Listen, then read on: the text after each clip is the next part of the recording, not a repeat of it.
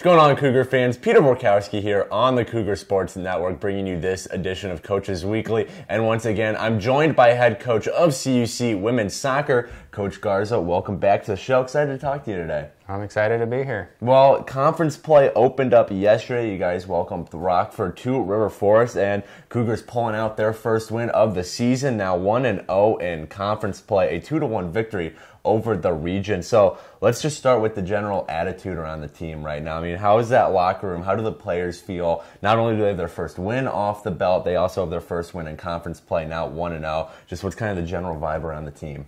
Yeah, there's a lot of positive energy. The team has been working hard, and although our record wasn't showing it, we saw a lot of improvement throughout the non-conference period. And going into this game, there was a little bit of nerves and anxiety, but I think they remain confident and they trust in their ability. And with any conference game, it's going to be difficult to, especially the first one, to show up and give your best version. But at this stage, it's to leave with the max amount of points, and we did. Right, and the offense coming alive, scoring 2 goals. You guys previously hadn't scored a goal yet that season. You got 2 very crucial ones yesterday, including one with just over 2 minutes left to go in the game from Juliana Paulson. That was the game winner. A lot of emotion surrounding that goal. But what were the main improvements you saw from the offense in yesterday's game that led them to scoring those 2 goals and kind of turning the offensive outlook around in that game?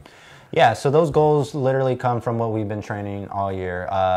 The following through, the execution, and trusting the process and the style of play that we're looking to play. So from the first goal, the build-up was really good, and Lucia had a great cross and assist, found a huge passing lane, and found Valeria on the left side, and she made the most of her finish. We've had a lot of those opportunities in other games where we shoot it a little bit wide, hits the crossbar, and yesterday we got it on frame, and we got to celebrate our first goal. Right. The second goal is when Rockford tied it, they found an extra gear, and again executing the things that we've been working on. Jamie plays a great ball in behind.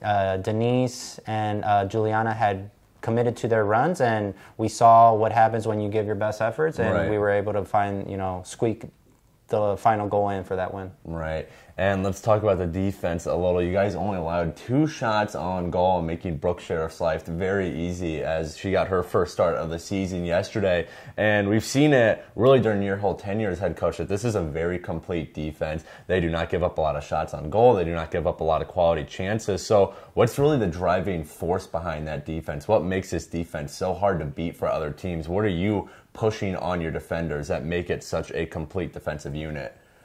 Yeah, this game, 90% of the game is played without the ball. So when you don't have the ball, if you can limit your mistakes, naturally you can be more organized and more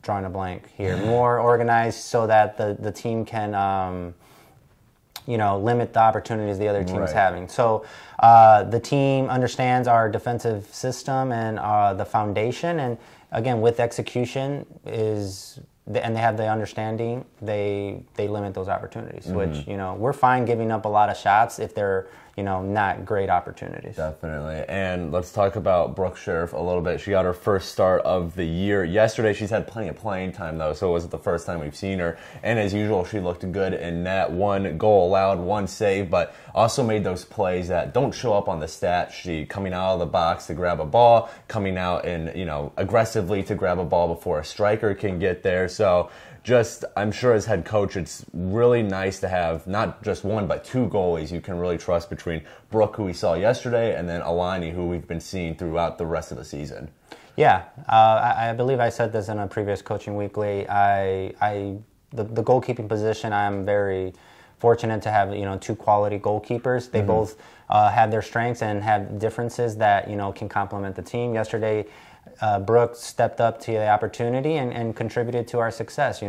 Although she only faced 2 shots, she also eliminated any other opportunities from developing. Right. And right now they're both competing, and the goal is to carry the momentum that they have. They have given up some goals, but I don't think any of the goals have been like all their again, when you give up a goal, you think it's the goalkeeper's fault, naturally. But in reality, I'd say a lot of them there's a lot of layers to it. Right. The goalies are trying their best in those moments, and like any game, you're going to give up some goals. Definitely.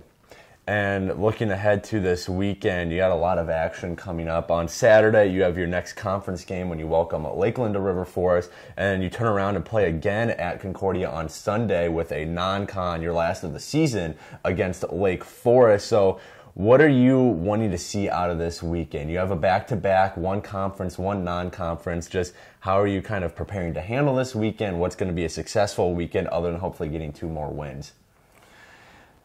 A successful weekend to me is getting out with no injuries. Right. But Saturday, because it's just our next matchup, it takes priority. It's a conference game. Lakeland is looking for their first win of the season. Okay. And we have to be ready to defend our home turf and max out the points that are available. So the goal is to get 3 points. And then after Saturday, I think Lake Forest is a good opportunity for players that haven't seen the field to get some minutes because of rotation. So that's how we're going to balance that, but also to prepare us for the following week where we'll meet. We start to meet. More conference teams. Yes. Right. So I think I strategically did that so that we have an opportunity to evaluate players Final again. tune-up before conference really begins.